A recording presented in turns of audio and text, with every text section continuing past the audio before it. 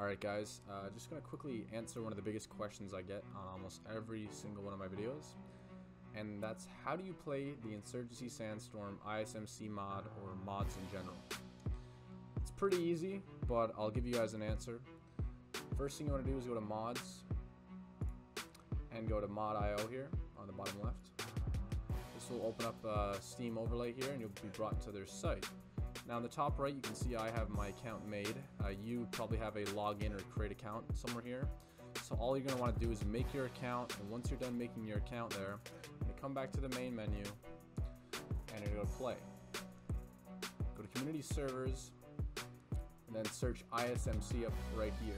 Ensure you have modded selected, and if you want just copy everything I have selected here. It should make a difference. The main one is modded. After you search ISMC, you should get a bunch of servers here, and click any one that interests you. I play on multiple different servers, so it doesn't really matter. We'll just go for the sake of video purposes, 57th Squadron, and hit join.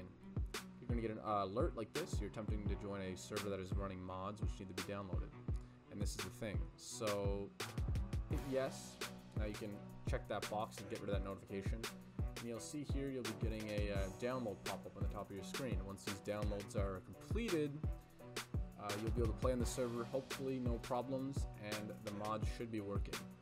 I will pause the recording here just to show you guys at the end here that yes, this server does work for me and the mods have been successfully installed.